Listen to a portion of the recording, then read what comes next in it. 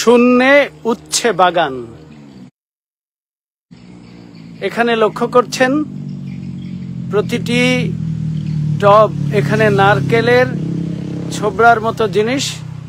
এই উচ্ছে গাছের মাটির সাথে কোনো সংযোগ নেই, সবই উপরে। এবং এই উচ্ছে গাছে উচ্ছে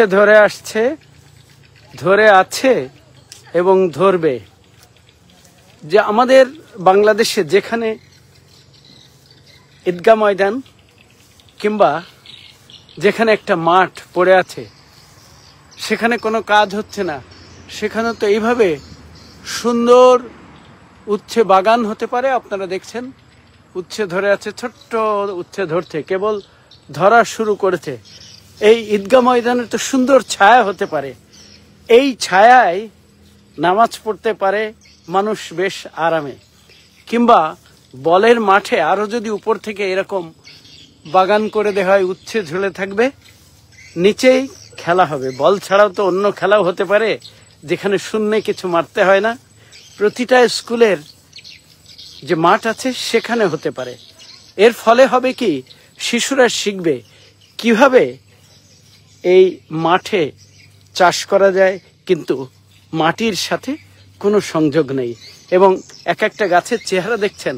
আমি প্রথমে ভুল করছিলাম যেটা কি উচ্ছে গাছ না ঝিঙে গাছ, এবং আমি আপনাদের আরো দেখাবো কিভাবে এটা চাষ হয়, কোন পদ্ধতিতে।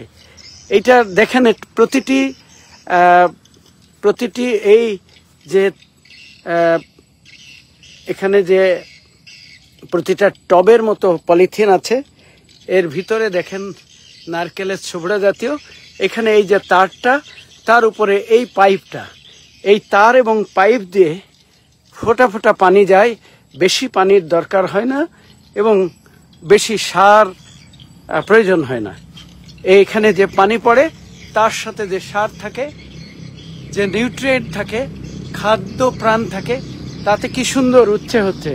কচি উচ্ছে তুলে নিয়ে গেছে, অসংখ্য উচ্ছে হবে। কেবল গাছগুলো কাজ করা শুরু করেছে। এটা আমি মালয়েশিয়াতে কুয়ালালামপুর থেকে প্রায় 250 মাইল দূরে একটা রাস্তার পাশের বাগানে অনুমতি নিয়ে ঢুকেছি, জাস্ট আপনাদেরকে একটা আইডিয়া দেওয়ার জন্য। শুধু আমাদের দরকার টেকনোলজিক্যাল ইমপ্রুভমেন্ট, সবচেয়ে বড় কথা। আমরা কৃষি কাজ করি, কিন্তু মাননীয় প্রধানমন্ত্রী বলেছেন যে 1 ইঞ্চি জায়গাও না ফেলে রাখতে। কিন্তু এইভাবে কিন্তু মাটির সাথে সংযোগবিহীন অবস্থায় চাষ করা যেতে পারে। সব গাছেরই চাষ করা সম্ভব, সব গাছ অর্থাৎ সবজির চাষ করা সম্ভব। কি সুন্দর স্বাস্থ্য, খেয়াল করছেন, একটা গাছে হলুদ নেই এবং গাছের ডগা দেখে মনে হয় উচ্ছে গাছ না, মনে হয় যেন এটা ঝিঙে গাছ, আরো বেশি বড় ফল হয়। কিভাবে এই পাইপে নিউট্রিয়েন্ট যায় আপনারা এখানে জানেন। এখান থেকে পাম্প করা হয়, এই পাম্প করার ফলে নিউট্রিয়েন্টগুলো ওই পাইপ দিয়ে, এই যে এই পাইপ দিয়ে চলে যাচ্ছে গাছের ভিতরে, এই টবের ভিতরে ফোঁটা ফোঁটা পড়ছে। সারাদিন দেওয়া দরকার না, এক সময় দিল, একটা হিসাব করা আছে। এবং পানি এবং খাদ্যের মিশ্রণ এই ট্যাঙ্কগুলোতে আছে। কি অল্প পানি, অল্প নিউট্রিয়েন্ট এখানে লাগায়, এবং এই নিউট্রিয়েন্ট পরিবেশকে কোনো দূষিত করছে না। তার কারণে এই নিউট্রিয়েন্ট, এই সার পরিবেশে যাচ্ছে না। কি সুন্দর এই ব্যবস্থা দেখেন, অনেক সুন্দর। আমরা কেন এটা পারবো না? আমাদের কৃষি বিশ্ববিদ্যালয় আছে, আমাদের অসংখ্য কৃষি বিশ্ববিদ্যালয় আছে, সেখানে কেন আমাদের শেখানো হবে না? আমাদের টিস্যু কালচারই এখনো ভালো না, অনেকেই করতে পারে না পাশ করার পরে এগ্রিকালচার থেকে। আমাদের ছেলেমেয়েরা কেন এই ধরনের হাইড্রোফোনি করতে পারবে না, এই ধরনের কালচার করতে পারবে না? আমাদের বিশ্ববিদ্যালয়গুলোতে কেন এটা শেখানো হবে না? যার ফলে এখান থেকে পাশ করে কৃষকের ছেলে বাড়িতে চলে যাবে, কৃষি কাজ করবে এবং সেটাতে উন্নতি করবে এবং সেখান থেকে আয় করবে, পরিবেশকে সুন্দর রাখবে, বাড়িতে থাকবে এবং দেশেরও উন্নতি করবে। আমি মনে করি এটা সম্ভব।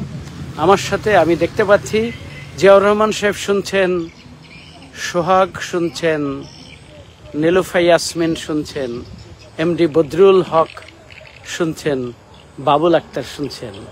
আমার মনে হয় আমি আপনাদেরকে কোনো ফাঁকি দিচ্ছি না, মিথ্যা বলছি না।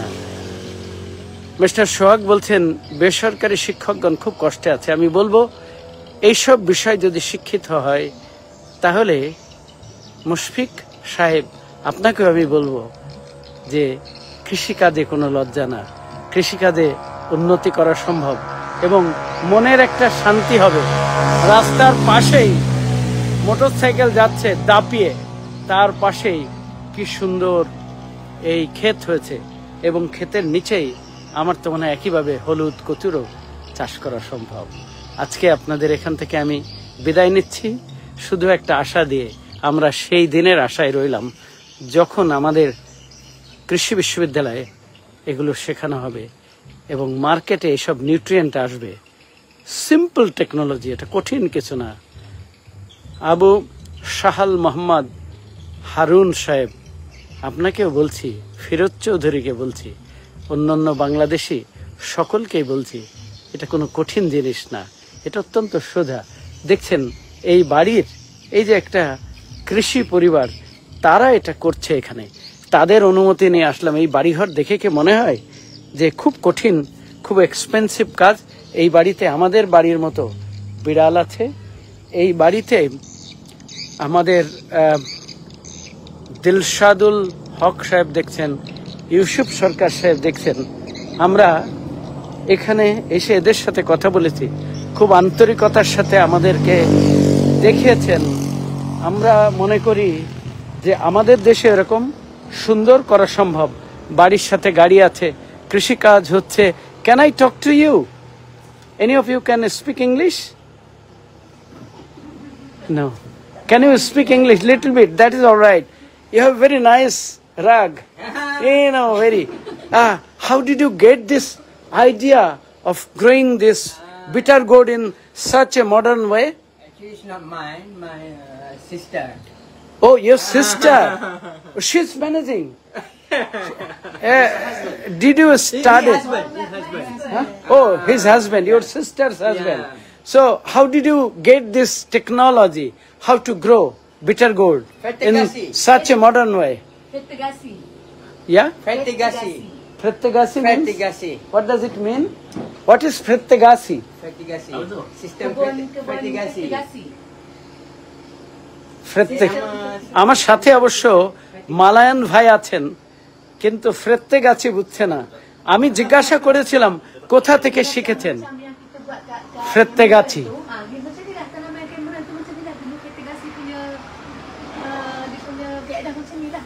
What is saying? What is your name, sister? What is your name? Azlina.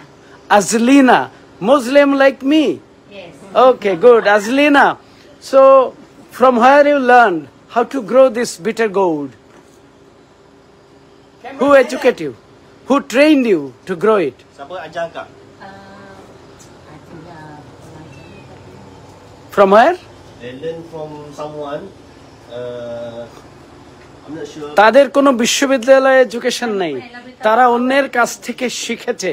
সুতরাং এটা হাতে কলমের শিক্ষা, কত সুন্দরভাবে হয়েছে।